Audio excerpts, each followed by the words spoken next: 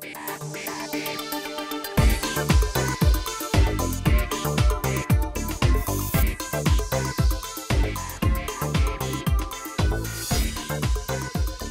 Environmental Protection Agency's AirNow program provides daily air quality index or AQI maps for the entire U.S. To generate AQI maps, EPA relies on hourly reporting of ground-based measurements of pollutants, including fine particles or PM 2.5. However, large gaps in the ground-based observation network exist. Through a collaboration with NASA, NOAA, Dalhousie University, and Sonoma Technology, EPA created the AirNow Satellite Data Processor, or ASDP. The ASDP fuses ground-based measurements of near-surface PM 2.5 concentrations from EPA's AirNow network with estimates derived from NASA's satellite measurements. This fused product provides more accurate and spatially complete estimates of PM 2.5 concentrations across the U.S. This video gives an overview of the ASDP methodology for using aerosol optical depth, or AOD measurements, from NASA satellite instruments to estimate ground-level PM 2.5 concentrations. Satellite-based measurements of AOD provide data on total aerosols throughout an atmospheric column. However, to estimate the concentration of aerosols near the ground, a conversion factor of AOD to PM 2.5 is required, represented here by eta. Eta is a function of aerosol size, aerosol type, diurnal variation, relative humidity, and the vertical structure of aerosol extinction.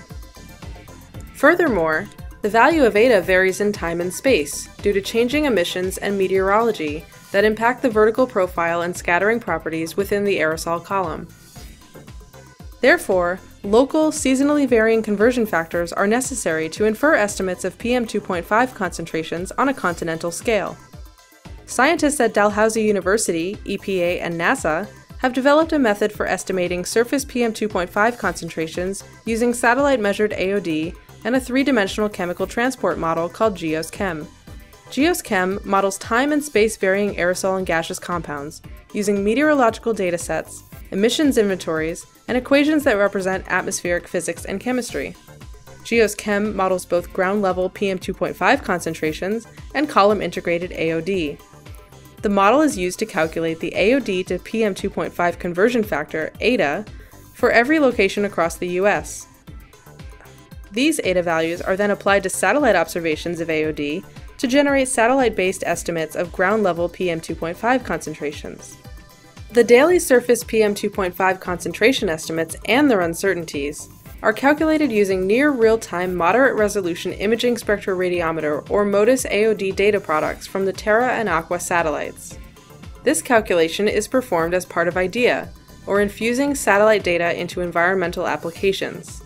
IDEA is maintained by NOAA's Center for Satellite Applications and Research, which is part of the National Environmental Satellite Data and Information Service. How accurate are the satellite estimates of ground-level PM 2.5 concentrations?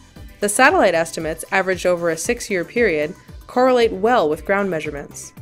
However, the satellite-derived values were generally higher than the ground measurement values. Using 3 years of satellite estimates and ground measurements, an average daily error is calculated at each ground monitor site.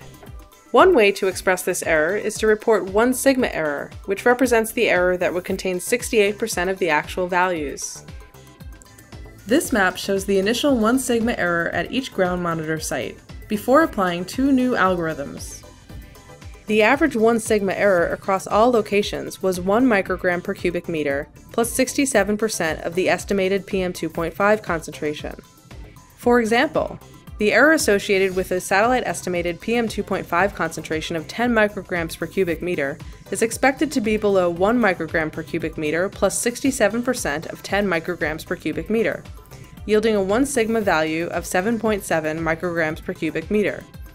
The absolute error of 1 microgram per cubic meter is included to avoid unrealistically low error value estimates in regions with low PM 2.5 concentration estimates. The accuracy of satellite-derived PM 2.5 concentrations could be improved by doing 2 things.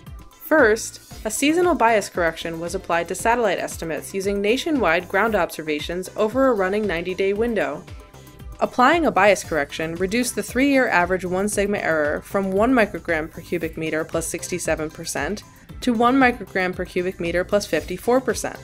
Compare the 1 sigma error map shown previously with the error map following bias correction. The bias in the eastern US was particularly reduced. However, where in situ monitoring is sparse, across the northern Great Lakes and portions of the western US, for example, biases remained high. Second, spatial smoothing was applied to reduce random errors in the satellite-derived PM2.5 values. This smoothing further reduced the average error to 1 microgram per cubic meter plus 42%. Notice the improvement over the bias-corrected satellite estimates, especially in the eastern US. Reducing average error is critical to producing an accurate satellite product. However, reliable estimates of error, in both satellite estimates and ground measurements, also allow the ASDP to determine how heavily to weight the satellite estimates relative to ground measurements. The ASDP fuses the bias-corrected smooth satellite estimates of PM2.5 concentrations with ground measurements to yield a more spatially complete estimate of PM2.5 concentrations nationwide. For more information on the ASDP system, please visit asdp.airnowtech.org.